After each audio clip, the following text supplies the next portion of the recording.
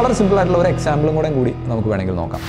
So നമുക്ക് ഒരു റെക്റ്റാങ്കിളിൻ്റെ area നമുക്ക് കാണണം. ഒരു റെക്റ്റാങ്കിളിൻ്റെ ഏരിയ കാണണമെന്നുണ്ടെങ്കിൽ അതിൻ്റെ ലെങ്ത് ഇൻറ്റു ബ്രെഡ്ത്ത് ആണ് എന്ന് പറയുന്നത് ബേസിക് മാത്സ് പഠിച്ച് എല്ലാവർക്കും അറിയാവുന്ന ഒരു കാര്യമാണ്.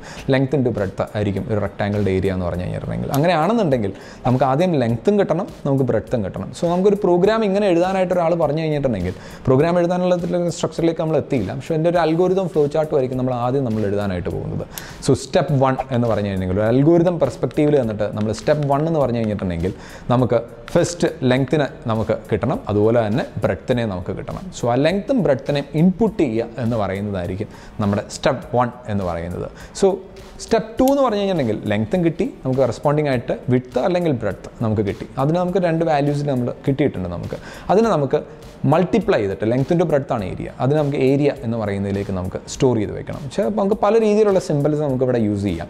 നമ്മളിപ്പം ലെങ്ത്തിന് LENGTH എന്ന് പറഞ്ഞിട്ടുള്ള രീതിയിലും ബ്രെഡ്ത്തും അത് ഫുള്ളായിട്ട് എഴുതാതെ വേണമെങ്കിൽ L എന്നും B എന്നും വേണമെങ്കിൽ റെപ്രസെൻറ്റ് ചെയ്യാം. ഏരിയ എന്നുള്ളതിനെ നമുക്ക് വേണമെങ്കിൽ A വെച്ചിട്ട് നമുക്ക് വേണമെങ്കിൽ റെപ്രസെൻറ്റ് ചെയ്യാം. അതിന് നമുക്കപ്പോൾ രണ്ടും കൂടി മൾട്ടിപ്ലൈ ചെയ്ത് ലെങ്ത്തും ബ്രെഡ്ത്തും കൂടി മൾട്ടിപ്ലൈ ചെയ്ത് കിട്ടുന്നതിന് നമുക്ക് കറസ്പോണ്ടിങ് ആയിട്ട് നമ്മൾ ഏരിയ എന്ന് പറയുന്ന A എന്ന് പറയുന്നതിലേക്ക് നമ്മൾ സ്റ്റോർ ചെയ്ത് നമുക്ക് വേണമെങ്കിൽ വയ്ക്കാം.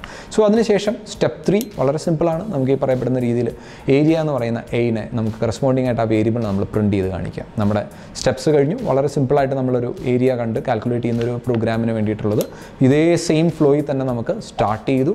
ലെങ്ത്തും വിഡ്ത്തും നമുക്ക് ഇൻപുട്ട് ചെയ്യാനായിട്ട് നമുക്ക് പാരലോഗ്രാം യൂസ് ചെയ്യാം. അതിന് രണ്ടിനെയും കമ്പ്യൂട്ട് ചെയ്യാൻ വേണ്ടിയിട്ട് നമുക്ക് കറസ്പോണ്ടിങ്ങലി റെക്റ്റാങ്കിൾ യൂസ് ചെയ്യാം. ആ പറയപ്പെടുന്ന കാൽക്കുലേഷൻസ് അൽഗോരിതം അരിത്തമെറ്റിക് ഓപ്പറേഷൻ കഴിഞ്ഞതിന് ശേഷം അതിനെ പ്രിൻറ്റ് ചെയ്യാൻ വേണ്ടിയിട്ട് നമുക്ക് ഹൈബ്രിഡ് യൂസ് ചെയ്യാം. എനെ പ്രിൻറ്റ് ചെയ്ത് കാണിച്ചു, അതിനുശേഷം നമ്മൾ സ്റ്റോപ്പ് ചെയ്തു. സോ വളരെ സിമ്പിളായിട്ട് നമുക്ക് ഈ പറയപ്പെടുന്ന സിമ്പിൾസ് നോക്കിക്കഴിഞ്ഞ് കഴിഞ്ഞിട്ടുണ്ടെങ്കിൽ നമുക്ക് ഈ ഒരു ഒറ്റയടിക്ക് നമ്മൾ ഈ ഒരു ഫ്ലോ ചാർട്ട് നോക്കിക്കഴിഞ്ഞ് കഴിഞ്ഞിട്ടുണ്ടെങ്കിൽ നമുക്കൊരു ഹോൾ കോൺസെപ്റ്റ് എന്താണ് ഈ പ്രോഗ്രാമിൽ സംഭവിച്ചത് എന്ന് പറയുന്ന ഒരു രീതിയിലുള്ളൊരു സംഭവം കിട്ടും.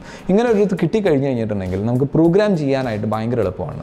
ഞാൻ ഏറ്റവും ആദ്യം പ്രോഗ്രാമിങ്ങിൻ്റെ ഫസ്റ്റ് ഇത് പറഞ്ഞപ്പോൾ ഞാൻ പറഞ്ഞിട്ടുണ്ടായിരുന്നു, ഇതൊരു കാവ്യാത്മകതയാണ്. ഇതിനകത്ത് നമ്മൾ ഒറ്റയടിക്ക് കവിത എഴുതാനായിട്ട് ഇറങ്ങി തിരിച്ചു കഴിഞ്ഞിട്ടുണ്ടെങ്കിൽ നടക്കത്തില്ല. നമ്മൾ പയ്യെ നമ്മൾ പഠിച്ച് വേണം നമ്മൾ വരാനായിട്ട്. ആദ്യം നമ്മൾ ABCD പഠിക്കുന്നത് പോലെ നമ്മൾ ഇവിടെ ഇപ്പോൾ പഠിച്ചുകൊണ്ടിരിക്കുന്നത് നമ്മുടെ സ്യൂഡോ കോഡ് എന്ന് പറയുന്നതും അത് വെച്ചിട്ട് ചില വാക്കുകൾ എഴുതാനായിട്ട് നമ്മൾ പഠിച്ചു. അവിടെയാണ് നമ്മൾ അൽഗോരിതംസ് പഠിച്ചത്.